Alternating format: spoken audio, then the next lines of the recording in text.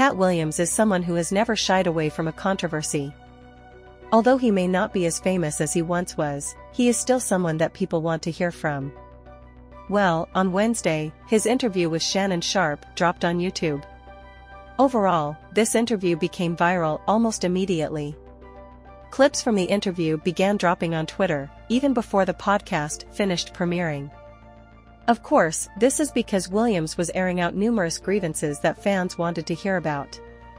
Throughout the podcast, he took aim at the likes of Diddy, Michael Blackson, Cedric the Entertainer, and even Steve Harvey.